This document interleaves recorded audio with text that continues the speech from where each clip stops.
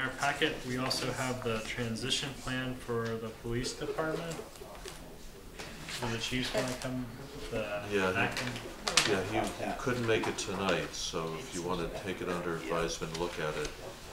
But it looks like he's coordinating with Sergeant Mason in order to make the transition as smooth as possible, as well as to reinforce the command and control of the department, so that there's always a chief and there's only one chief. All right, so we'll take it under advisement and we'll talk about it next meeting.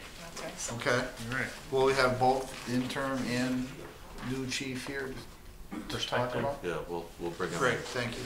Has the perspective finished any of those pre-employment stuff? Yes, so I had a conversation with the specialist out on the eastern part of the state who gives thumbs up, and then Scott Livingston over in Amherst is going to do the financial background check as well as the personal background check. So that's underway at this point, but everything looks like it's coming together. Okay. Okay. Great.